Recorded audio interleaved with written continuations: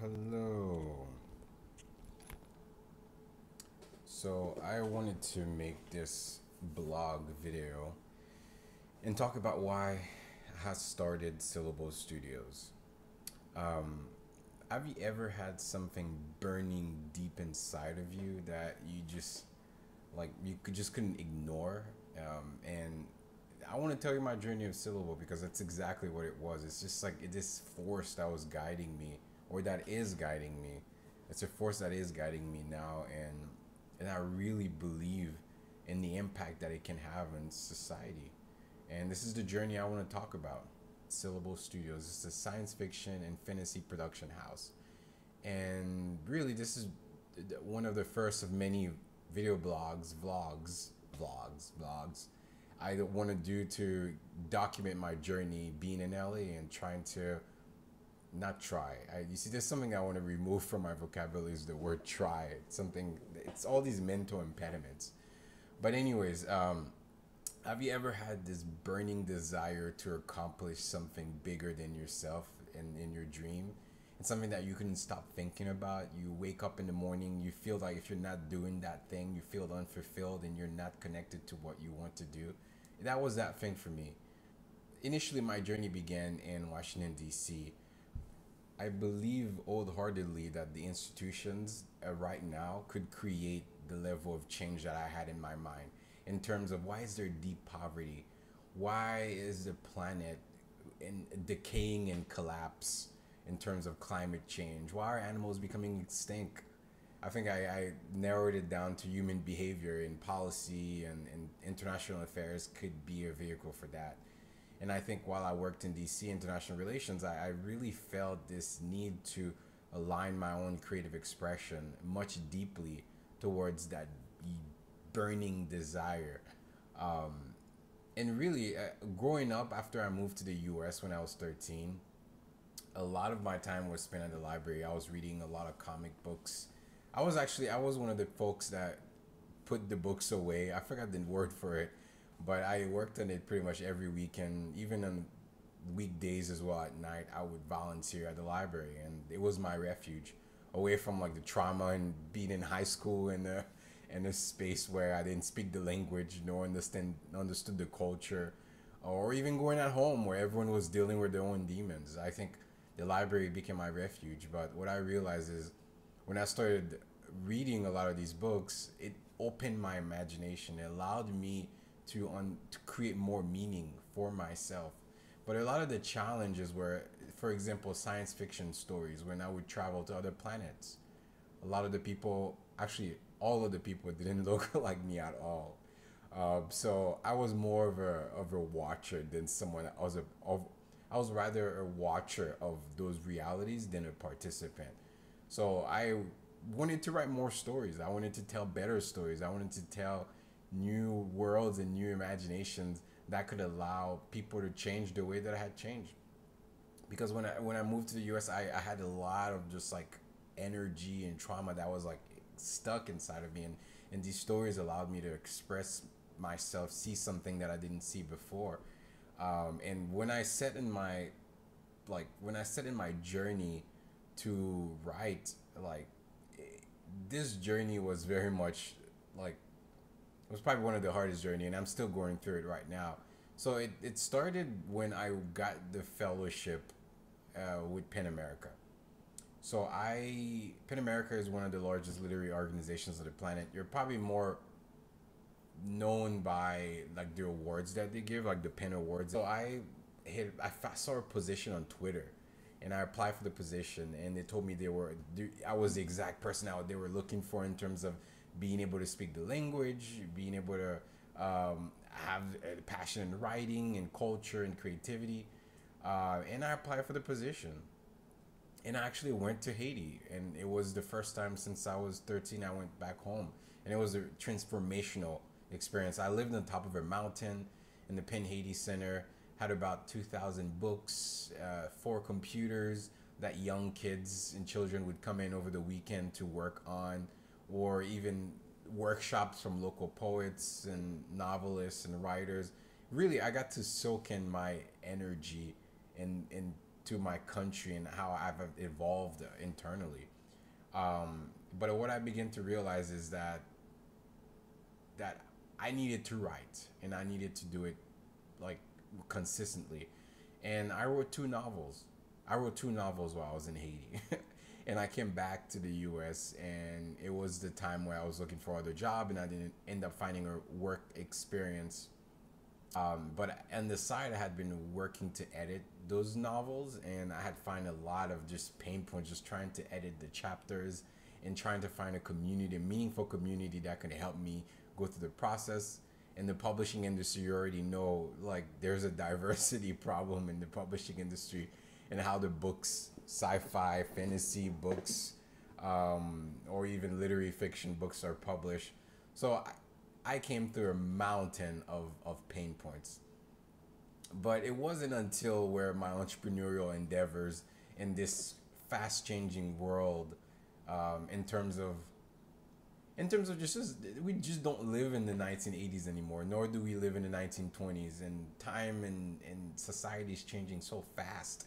And I wanted to create something that could really honor this space for my own creative expression, but also my vision for a better world and a better future.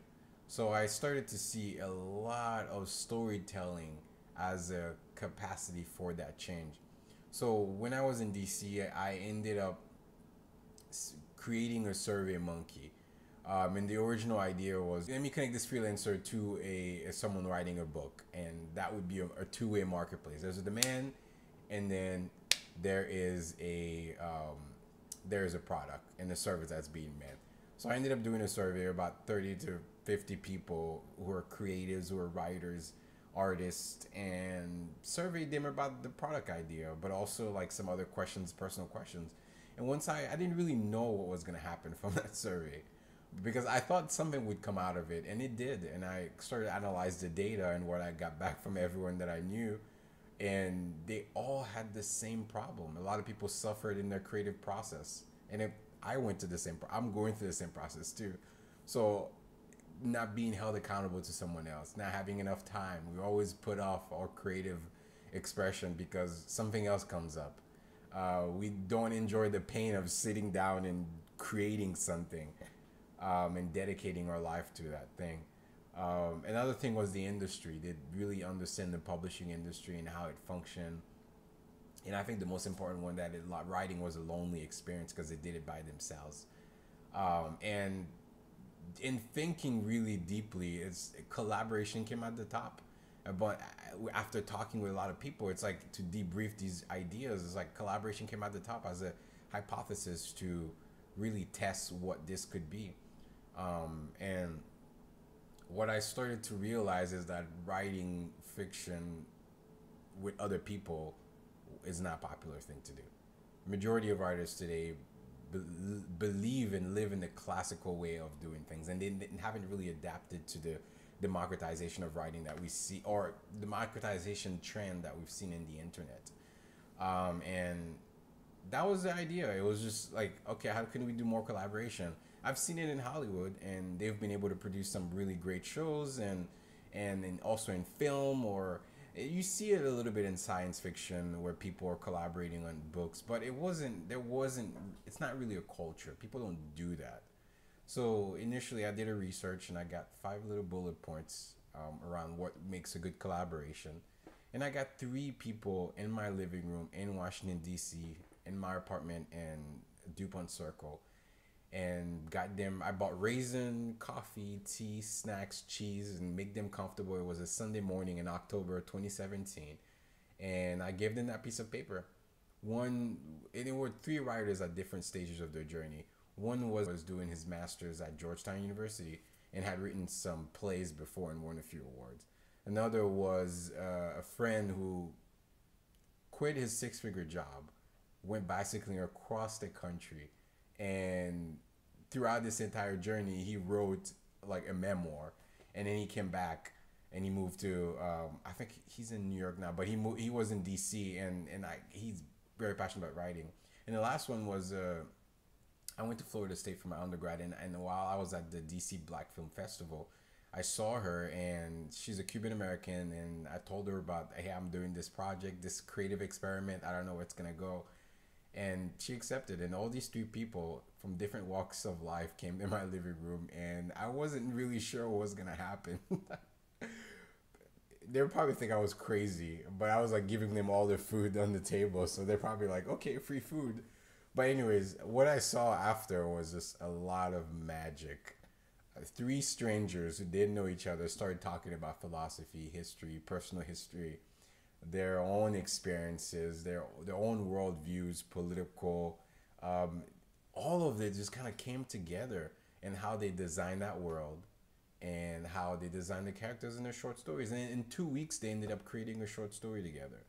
And I learned tremendously a lot about it. I even saw people. They were one of them. He ended up starting doing theater and playing in terms of positioning where the story, the characters would be placed.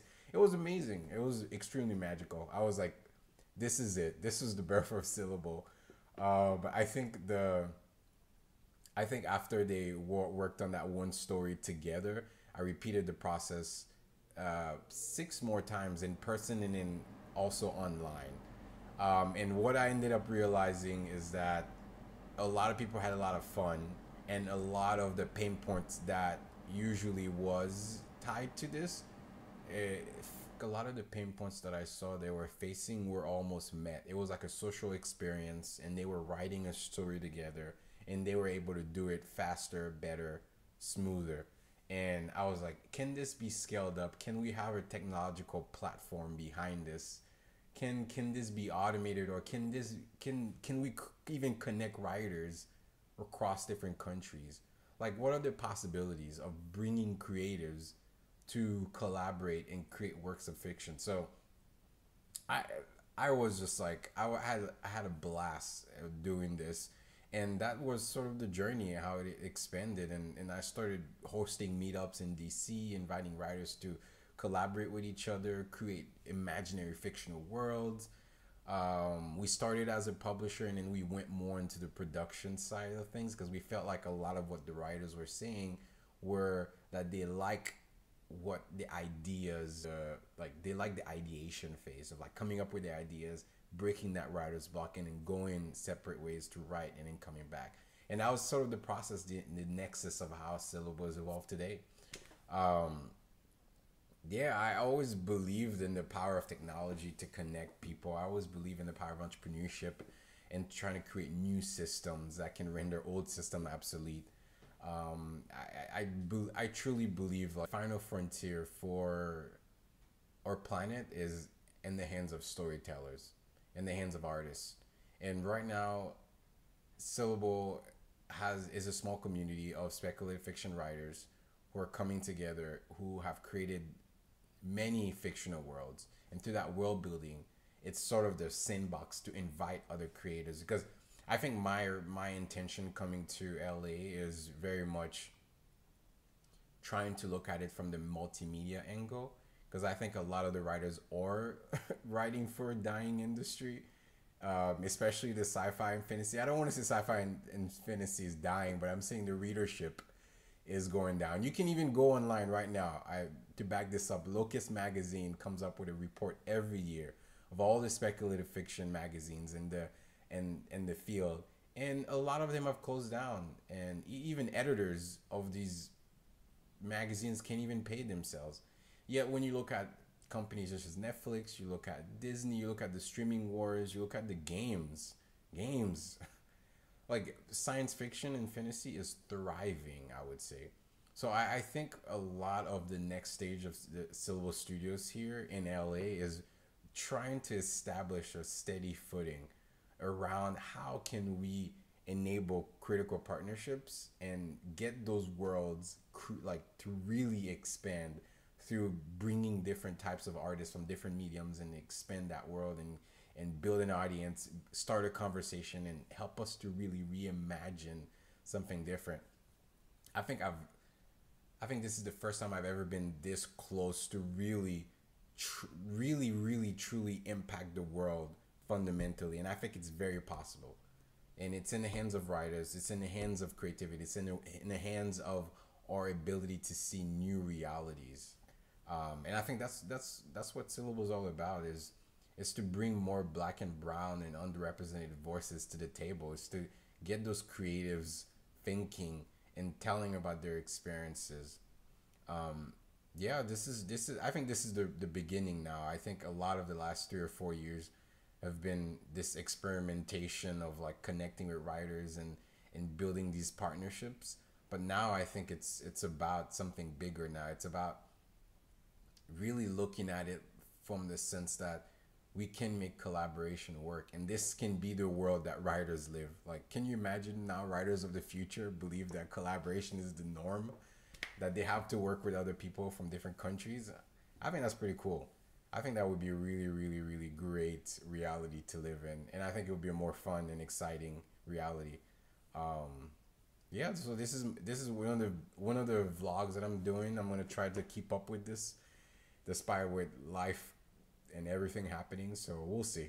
So thanks for tuning in, and please subscribe to my channel. Please, you'll find more updates and more things that I'm going through throughout my journey here. And I'm keep saying and. Um, yeah, so subscribe to my newsletter, support me on Patreon as well, support me online, and yeah, we'll see how everything flows. Peace.